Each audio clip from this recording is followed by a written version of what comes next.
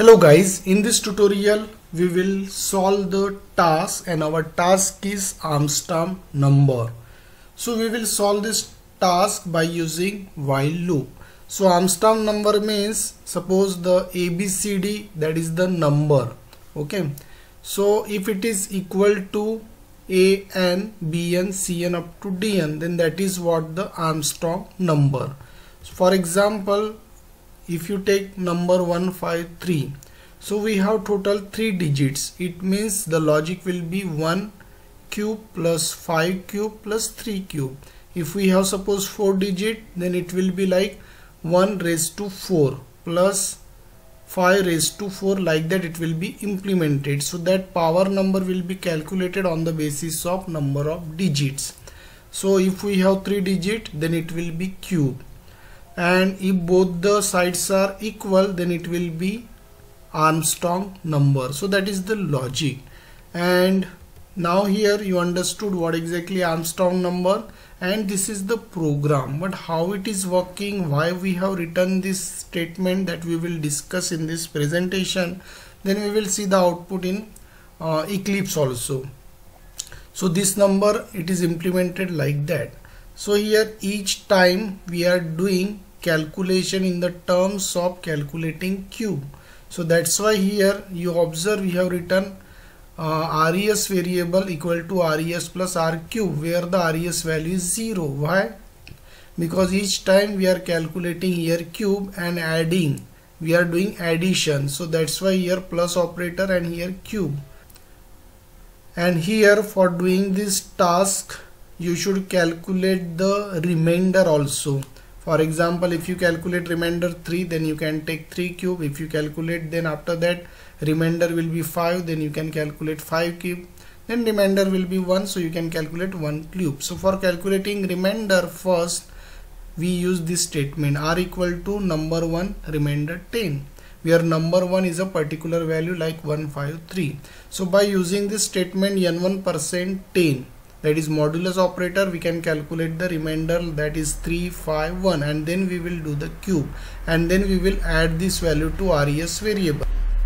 And then in the last step we are calculating the quotient. Why we are calculating quotient, that we will get to know in the logical steps.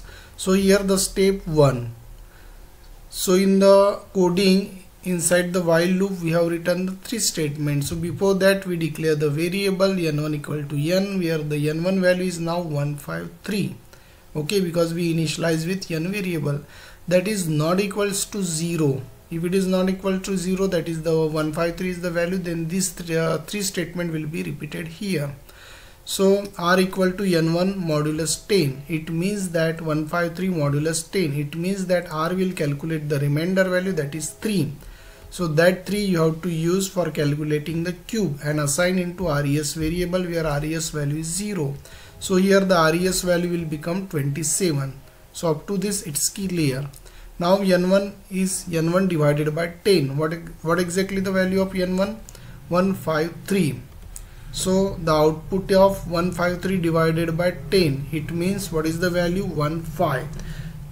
We are calculating here quotient, because what happened, we want to get next remainder, that is 5, because here the next number is 5 and after that it is 1. So that's why we are doing this process, because we want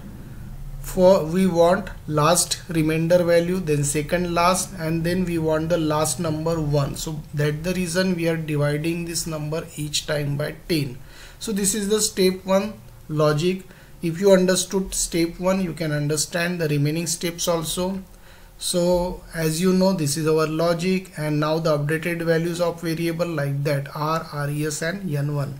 So in the next iteration it is working like same, and we get the updated value r is 5, because why? The n1 value is now 15. You check here. So 15 divided by 10, so remainder will be 5.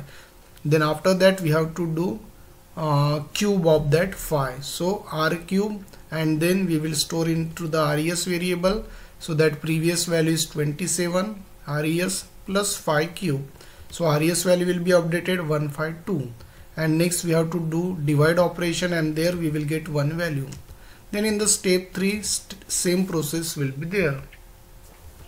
Then here we will get the remainder 1, because why? N1 value is 1, so remainder will be 1. And then you have to add this value in the result variable, that is 153. So now 153 equal to original value, so that is Armstrong number. And in the last step, that is 1 divided by 10, because N1 value is now here 1. So here you will get N1 is 0. So important point is 1 modulus 10 is 1 and 1 divided by 10 is 0. So this is the logic of the program. And I hope friend you understood or you got some idea. If you not understood little bit, maybe you have confusion, you have to do it on piece of paper so that you will get the clear idea from this presentation. Now we will check the output in Eclipse also. So here I open the Eclipse friend and I already pasted the coding because this thing we already discussed in the presentation. So once again we overlook this. N value is 153, so here I have written N1 equal to N. Why we have written this, that also we will see. N1 value is 153. This process will continue till the value is here not equals to 0. So these three statements will be repeated in this process, and once the RES value is 153, then we will get the Armstrong number. So here we will take one condition, if RES value, because that is going to be the last 153 value, it is exactly equal to N. Here I am not writing N1 because N1 value is changing here. We take the original value N. So that's why we have done this initialization.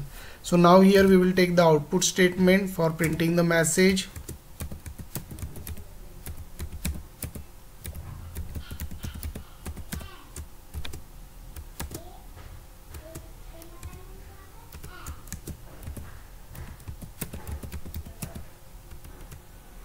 So this is my output message, and otherwise we will get not Armstrong message.